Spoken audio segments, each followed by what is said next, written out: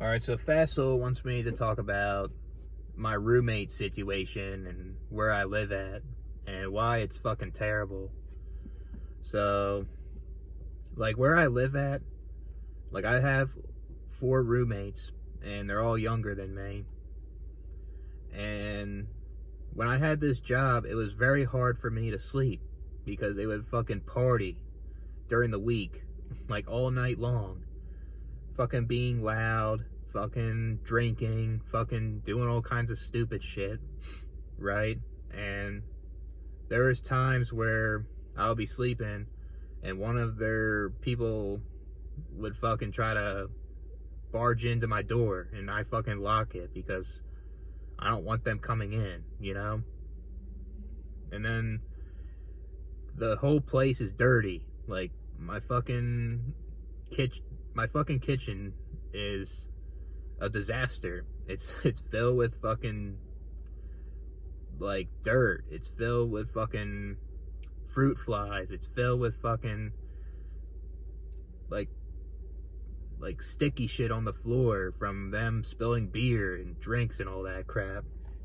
And they don't even clean the stove top when they cook their food. You know what I mean? And then I have another problem with my one roommate where he fucking eats my food. He ate my chicken the first time. I called him out on it the first time too, and he fucking tried to lie to me about it, saying, I don't know if I ate that. I don't think I did this. I don't think I ate your fucking chicken. And then I called him in the lie, you know, and he fucking admitted it.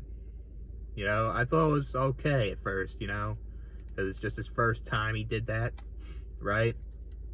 And then fucking, he did it a second time because he was drunk, and I had to fucking, that was when I had to go to work, and fucking, he had the drunk munchies and ate 3 of my chicken breasts, and I fucking woke up in the morning, I noticed it, and I saw it in the fridge. I got fucking pissed, so I had to fucking call him out on it on a text message. I was like, if you fucking do this again, we're gonna have a fucking problem. And he didn't answer me after that because I know he's scared, you know what I mean? And then he saw me outside when I came home from work, when I parked, and he shook my hand. He's like, I'm so sorry, I was drunk, I did this, I did that. I told him, we're gonna have a problem if this keeps happening. And I told him, man, I bought a fridge so you don't fucking eat my food. You know, I had to fucking buy a fridge just because of those fucking assholes, you know? I'm pretty sure they might have ate my other foods too, because I thought I had tuna cans and they fucking ate that too. You know what I mean?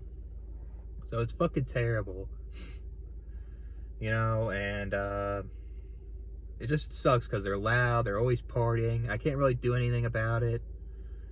That's what's causing my depressive episodes too, like that shit. I'm not able to fucking keep a job because of that. Yeah, I guess that's an excuse. I shouldn't make excuses about it. I should be fucking just going to work. But it's fucking very hard when you fucking can't sleep and you fucking feel so depressed. You know what I mean? Yeah, and then my one roommate, I'm trying to be nice to him. Like he could, I taught him how to drive, and he was doing good, right? And then kind of got lucky. He fucking passed a couple stop signs, even though there was a cop there, and the cop didn't do shit. So when I was chilling in my room. I think I was doing a YouTube live, and he texted me saying, can I drive your car? I was like, fuck no, dude, you can't do that. I mean, I didn't say fuck no, but I just said you can't. You don't have your fucking license. So it was just annoying dealing with people that fucking ask me dumb questions, you know? You don't even have a license. You know what I mean? It's just annoying. And then another thing too is with my one roommate. Oh, I'll cook you some food and shit. That ain't gonna repay me.